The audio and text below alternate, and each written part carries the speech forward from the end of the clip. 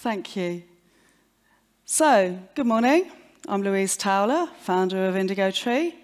I've got 3 decades of experience in software and website development, and I'm really driven by a passion for the very best combination of technology, sustainability, and business excellence. And last year, I was delighted to be named by Innovate UK as one of their Women in Innovation Award winners. So, did you know? If the internet was a country, it'd be the 4th largest polluter. This is from a study in 2021, and is something we should all be helping to change. In this talk, I'm going to start with an introduction to the legal and commercial reasons why all organisations should be thinking about digital sustainability and the carbon footprint of their IT and their websites. And then I'm going to go through the various stages when creating a website. And as part of this, I've got 10 actions to share with you today. And finally, I'll summarise the commercial benefits of why you should all be starting now. So first, why? What's been going on? Well, in December 2015, 196 countries came together with the United Nations and signed the Paris Agreement. This was the first global and binding climate treaty to try and keep the global rise in temperature to 2 degrees compared to pre-industrial levels, and ideally 1.5 degrees. Since then, they've held an annual Conference of the Parties, COP. Later this year, it's being held in Dubai. For everyone involved who's a signatory to that agreement, and at these meetings, each member's progress is reviewed and assessed. But quite frankly, we're not doing enough.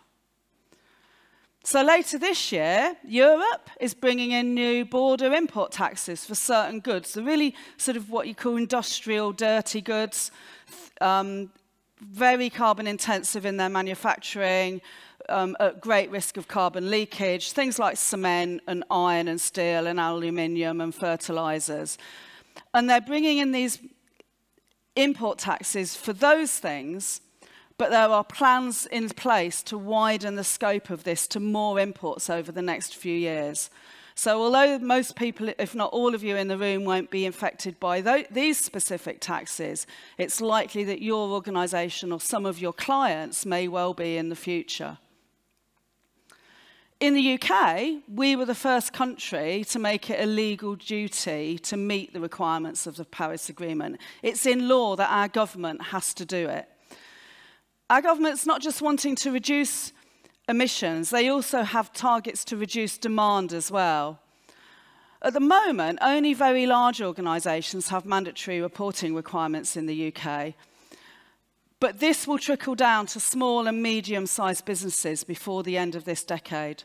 I can quite envisage by the end of the decade, as well as doing my annual tax return, reporting my turnover and my profits, I might well be having to do a carbon return as well.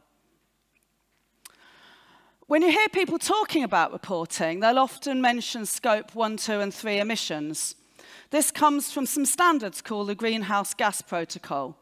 The diagram here shows all the greenhouse gases. It's not just carbon dioxide, there's methane and refrigerants that contribute to climate change as well. And the emissions from our activity are split into 3 scopes for reporting reasons. Scope 1 is your direct consumption of fuel oil and gas. It's things like company cars and your gas heating and the actual consumption of the things that are polluting the environment. And we can normally measure this because if you have a company car, you'll know how much petrol you're buying or how much diesel you're buying. Scope 2 is your indirect emissions, for example, when you buy your electricity.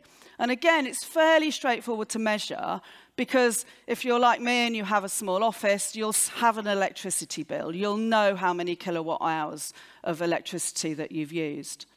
Scope 3, this is the really tricky bit. And for some organisations, it can be of the vast majority of their emissions. I saw an article a couple of days ago. Etsy have started measuring their emissions. 99% of their emissions are Scope 3 emissions. For an average business, it's way over 80%, unless you're a manufacturing business. And this is where your IT and your website fits. Upstream is all the things you have to purchase and do and pre-process, sort of cradle to gate to make the thing that you sell. And then downstream is the distribution, storage, and it also includes the carbon footprint whilst your product and service is being used. So if you have a website, it's all your clients' websites, if you're an agency like us. That is included in our Scope 3. And then it's the end of life. What does it take to decommission that thing? So this is all very theoretical, and it's all very well talking about laws and standards. But what about commercial drivers? Businesses are actually not waiting for governments at this point. In the UK, the Advertising Standards Authority and the Committee for Advertising Practice have recently updated their guidance to try and clear up some of the confusion over sustainability claims, especially around the use of terms like carbon neutral and net zero, because there's been a real backlash against consumers with a lack of trust and greenwashing. So if you're going to make those sorts of claims, you now have to supply evidence to support those green claims. You can't just say that you're carbon neutral. You have to actually show that you are by measuring it and then offsetting it. And environmental, social and governance strategy is going to become more and more crucial for finance, especially with access to finance if you're a larger organisation. Why would I lend you money if your operations are not going to be sustainable in 5, 10 or 15 years' time? It's just not a good bet. Investors now are looking for answers when considering investing for the longer term. And certainly some of the pension funds and people like that are starting to have that as part of their questions that they're asking before they will invest. And then there's where you fit in the supply chain. I attended a meetup a couple of weeks ago held at UBS Bank in central London. They're a global bank. They have a sustainability guild with some volunteers working on reducing their carbon footprint for IT across their operations. And ESG is a real priority for them, and they're really genuinely trying. But more urgently than all the little things people are trying to do, the traders and their finance people and the people who are selling their services are starting to get real questions and pressure from clients on the specific results that all these great things they're doing actually are, and see the measured reduction and reporting in place. Their ESG manager in the UK is literally getting questions about it from people who aren't willing to work with them unless they can answer those questions. And companies are not waiting for the governments and regulation. Tesco, again, I'm basing it, they're a UK company, but they're one of the world's largest retailers. They have more than 6,000 outlets across Europe and Asia, millions of customers every week. In October 2021, they sent a letter to all of their suppliers. If you want to continue to be a supplier to Tesco, you must do these 4 things now. Our National Health Service in the UK is also not actually even waiting for our government. From April this year, all contracts above 5 million, the NHS expects suppliers to publish a carbon reduction plan for their Scope 1, 2 emissions and some of their Scope 3s. From April 2024, it will cover all procurement of any value. If you want to supply the NHS, you have to have a carbon reduction plan. From April 2027, it will cover all Scope 3 emissions. And from April 2028, all individual products supplied to the NHS will be expected to have their carbon footprint calculated. And that includes websites and software and digital services. There's a massive amount of work to do to meet those mandatory requirements. So where on earth do you start with your IT and your website? Well, you can't manage what you can't measure. So everything starts with a plan. Talk to your clients. Talk to your internal stakeholders so they understand why you're making choices as you build or adapt the website that you're working on.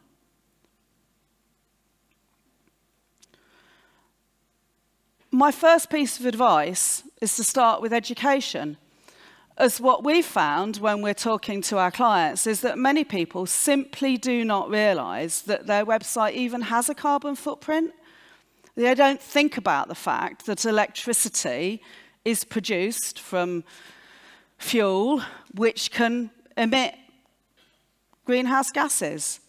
When a user requests a web page, the hosting server returns data to their browser. When you send an email, this takes electricity. The electricity is at the data center, it's through the wires, it's on the device that you're looking at the page on. So actually, one of the things you can do is think about how you can reduce the amount of data sent, as this will reduce the amount of electricity required. A new website project normally starts with some design. An accessible site tends to use a bit less data as you tend to have smaller images and text isn't embedded in images. So one of the things we try and always do is make the site accessible, make sure it's as text-rich as possible. But think about, why do you need all those images, videos and fonts? Do you really need all of them? Are they serving a good purpose? And design your emails really carefully. Do they need loads of images? So my action number 2 is to optimize your images. Now, if you're here today as a designer or developer and you've heard of things like Core Web Vitals, this won't be a new thing for you. There are some great WordPress plugins you can use to help with image optimization. We often use things like TinyPNG. We serve images on WebP you can use the new WordPress Performance plugin to help. You can use a CDN, such as Cloudflare. You can make sure you're sizing and scaling your images in your theme from the media library. So even if you load up a really large image into your media library, it's saving out all the different sizes that are required for the different breakpoints. So you're not, on your mobile phone, serving that really large image. You're serving one that's the right size for the device.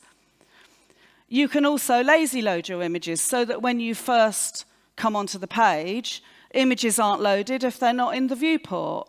If a user doesn't scroll down the page, those images won't be loaded. And don't pull in things like third-party icon libraries just because you need one social media icon in the footer of your website. Just use an SVG file. For action 3, I recommend reviewing how you use video in your design. Really, really try to persuade your client or stakeholder not to have a video auto-playing in the banner, right at the top of the page. If they insist, can you turn it off for mobile and replace with an image, appropriately sized and optimized, of course? Most browsers don't autoplay videos embedded on a page now anyway. But if you're adding video directly, use the poster attribute to put an image in front of it. And at that point, the video will only be downloaded when the poster is actually clicked on. And the same if you're adding a video via YouTube or Vimeo, for example. Make sure you have a facade image in place. And there are plugins that can help with that. Only when the image is clicked will the video download. So if nobody clicks the image, they won't be downloading that extra data. And if the video is not part of the initial viewport as the page is loaded, you can lazy load those facade images as well. My next action is for fonts. Now, I appreciate the fact that if you're a designer in the room, it might be a bit controversial, but do you really need 4 fonts in 5 weights and different styles? Can you turn off the variations of the fonts and the subsetting if the site isn't multilingual? Can you just literally limit it to the characters that you need to deliver the site? We often design really lovely websites with maybe 1 or 2 fonts and a couple of weights and styles. You don't have to compromise, you just have to think about it. And then self-host the font files as part of your theme, because then you can cache things. And again, there's WordPress plugins that can help with this. And check the formats WOOF too. being a bit geeky, it uses Brotli compression, which is about 30% better than the previous version. Google on their web.dev website has a really, really great article to help with this. It's really straightforward to actually make quite a significant difference if you work on the fonts that you're using on the pages of your website. And action number 5 is think about your email, especially if you're running a transactional website with things like WooCommerce. You're sending out a lot of transactional emails to your customers. It's quite tricky to calculate the carbon footprint of an email. According to the Carbon Literacy Trust, an average email has a carbon footprint of between 0.3 of a gram, if it's sort of just a text spammy email, and then it can be up to 26 grams if you send out an email marketing blast to 100 people. But my advice is, really consider whether you need images in your email, and if you do, how large they need to be. Can you get away with a plain text email? Because actually you might also get better deliverability as well. It'll get through the spam checkers a bit better. So what can you do when you're developing your website? Well, if you're going to start with an existing theme, choose wisely. On a simple brochure or lead generation site, you do not need an all-singing, all-dancing theme compatible with every possible e-commerce event and form plugin on the planet. All that extra code that's included by the theme author to make those plugins look really great adds data as you're using the theme. And you can, in some themes, turn that sort of stuff off, but it can be quite tricky and time-consuming to do. If you have the skills and budget, I believe it's better to build the theme yourself. You have a lot more control to optimize your code, and you only include what you need. So my action number 6 is to look at the code loaded for each of your pages or templates. We all use WordPress plugins to add features. But if your Google Map is only on your contact page, don't load the Google Maps API on every single page on your website.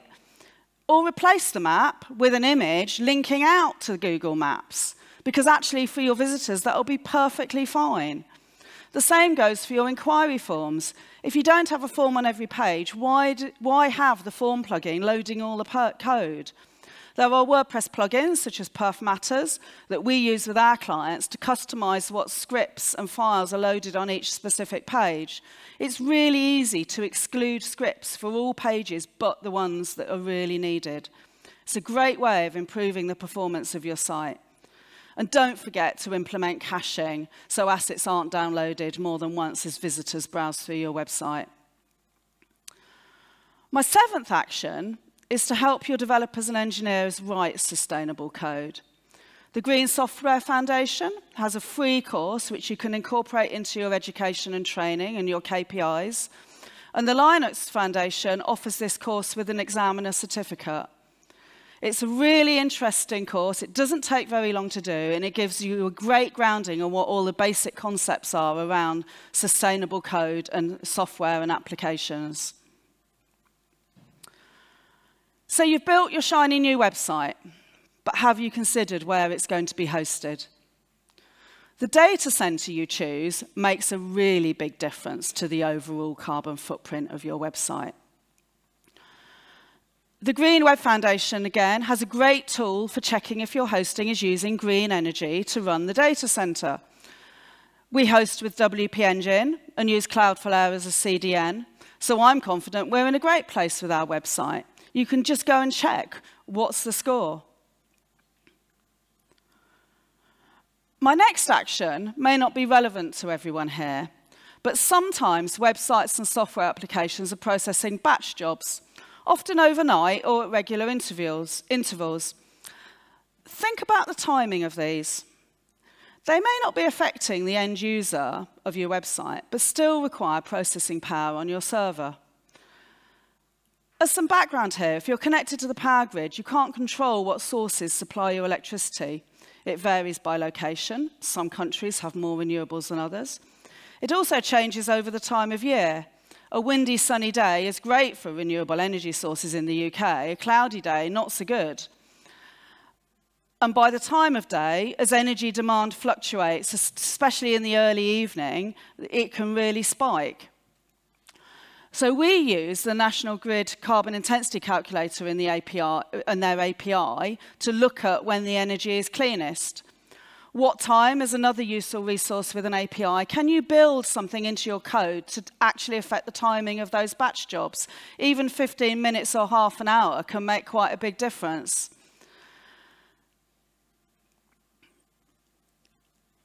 So you've launched your website on green hosting, and it's designed and built to use less data and have a lower carbon footprint. Then what? Well, often at this point, the website is handed over to content editors and marketing teams. They may decide to replace that static image you so carefully optimized with a large video. They may not realize they can choose the size of the image in the block editor they've uploaded to the media library. They may not appreciate why it's taking a few seconds for that page to load. They could be planning an amazing marketing campaign, and because you've built your shiny new site in the block editor, it's really simple for them to create a great landing page. But have they checked the size of their new page when they're planning their campaign, where hundreds or even thousands of people will be clicking on that viral social media link or advert? So my final piece of advice is to continuously monitor your site and identify areas where you can make further improvements. Check where those improvements will have the greatest impact on the carbon footprint of the site. And you could even set a carbon budget with your team. So the result of all your hard work and benefits to your client and organization. Well, if you start to act on some of these things and reduce the carbon footprint of your website, then it will be faster. And each page will have a lower carbon footprint per visit. And that's great news for your visitors and customers. In the UK, we have a lot of people on fixed and limited data plans. If your website uses less data, it will cost them less money to visit your site. We work with some schools in deprived areas, and they're always interested in the link between data and cost to parents to access the school website that their children go to on their mobile phone. And we actually had an instance during COVID where one of our clients wanted that big video on the banner on their homepage. We explained the impact that would have, and they made a very conscious decision to go with a static image because of the amount of data that the parents of children at their school would have to be downloading and using on their mobile phone when they visited the site. And if you have a global market, then reducing this data makes the site faster on 3G and low-feature phones. Do not assume all of your website visitors have the latest phone and a 5G connection. Being a sustainable business helps you to connect with your customers, increasing profits. Making a clear commitment to reducing your carbon footprint often means a greater efficiency, as you find ways to improve your operations, internal processes across your organization. Setting targets, looking at your suppliers, identifying improvements creates a culture. It gets employees excited about innovation, and then can actually improve employee engagement and satisfaction as well. And finally, clear commitments and measurement lowers the risk and gives investors confidence. But more important than the legislation and the commercial reasons are the moral ones. In total, the global north is responsible for 92% of excess global carbon emissions from the overuse of fossil fuels. So we actually have a critical role to play. No single action will stop climate change, but we should all play a part. I'm Louise Towler, the founder of WordPress agency Indigo Tree. Thank you for listening. There's a lot to do here, and I'd love to connect with all of you in the audience if you've enjoyed this talk. Canopy is our soon-to-be-launched WordPress extension to help you continuously measure the carbon footprint of your website. So come and find me if you'd like to find out some more. Thank you.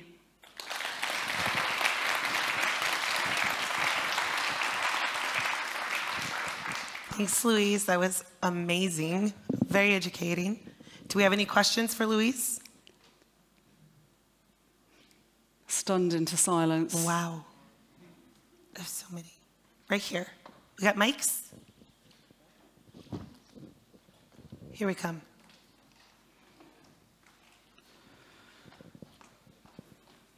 Right there.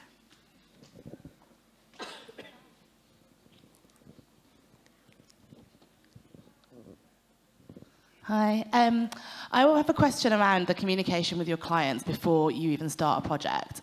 So obviously, while you're doing it, you can educate them. But I've often found that when talking to potential clients, some of them who don't understand the importance of the green website, they sort of want a website with all bells and whistles, and they think it's going to compromise on design or quality, and obviously you can assure them otherwise, but they don't want to pay an extra budget or anything because they're saying, oh, it must cost more money because it takes more time. I just want to done it quick as possible. How would you have that conversation with them to obviously convince them that it is in their best interest to do that? Because most of the time they're just sort of, we don't seem to have clients that are that interested and see the importance of it. I talk about Core Web Vitals. Because whether or not they give a stuff about the planet, they're going to care about whether they're in Google. So if you make the website fast, all other things being equal, hopefully that will help with your Google rankings. And then at that point, the commercial drivers are the fact that they'll get better conversions. They won't have people sitting on their mobile phone losing the will to live, waiting for the website to load. And I'd find some stats about performance and speed and talk about it from a conversion and profit perspective and not worry about the planet, but feel good about the fact that you're helping the planet as well along the way. And then when they do need to do their mandatory carbon reporting, you can be there to say, hey, actually, we can help you with that too. And by the way, you've already got quite a low carbon website. Okay, yeah, because I think that obviously most people talk about the Core Web Vitals and the performance, and they would usually respond with, well, shouldn't a website agency be concentrating on that anyway? And so obviously if you're an agency who does practice sustainable web design and that's kind of one of your core values, then obviously you're going to be doing that in all your messaging. And I just want to try and work out how, yes, we could talk about it from a performance perspective, but like you said, every business likes performance, but I would love to, obviously, like you've been educating everyone on the importance of what it does to the environment. That's the messaging I'm trying to get through to them. And obviously we can convince them about performance, but how do we convince them about, the impact on the environment? And I guess, it's just trying to bridge that gap and get them to understand it. I think it is about educating the content editors. We did 12 one-hour interviews with content editors of our clients, and most of them didn't have a Scooby-Doo about accessibility or sustainability and didn't actually consider it when they were editing a website. If you're a busy marketing content editor, you've got that blog post to publish, and then you've got to get on with your busy day, managing your campaigns, doing your social media. So actually, I think it's an education piece. And especially depending on what generation they are, realistically, especially the youngsters, they do care. They have some intrinsic motivation. So it is about education, because it doesn't actually cost any more money to build a fast website than a slow website if you start with a plan and you explain why, in my opinion. You just have to actually start right from the beginning. And I wouldn't give them a choice, quite frankly. We don't give a choice to our clients about building a AA accessible website. They get it whether they like it or not, unless they get a bit funny about their colours and colour contrast. Any other questions? We got one at the top, right over there.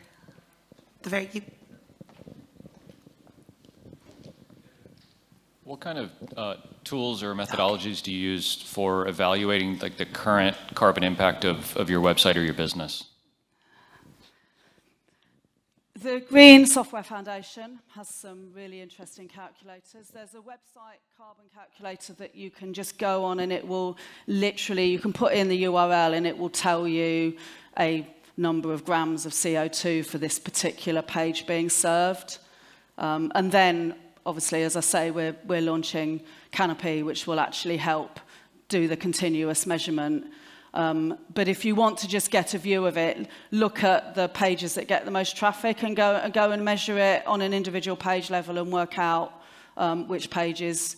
And then use things like Core Web Vitals, because actually, you know, and I think GTmetrix is quite good, because that will give you the actual amount of kilobytes that the page is loading. Web Page Test have started to do some stuff. They've got a new reporting tool to measure the number of grams of CO2 for a particular page for a visit.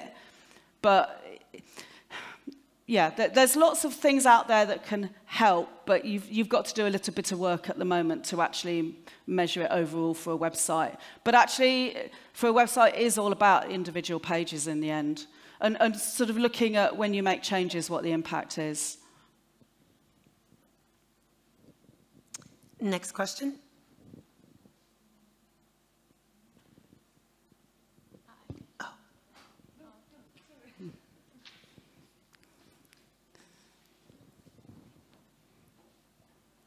Oh my goodness. What have you found, Louise, like when you're addressing and doing auditing of sites, what do you find is the most easily solvable but neglected? Videos and images, and a little bit of fonts. And then actually genuinely looking at what's loaded on each page, making sure that what's rendered on the page for the first viewport, you're just trying to keep it as low as possible, because not everybody will scroll down and then you're reducing it. But it's tricky. I mean, it's geeky and it's a bit technical, but I love that, so that's right up my street.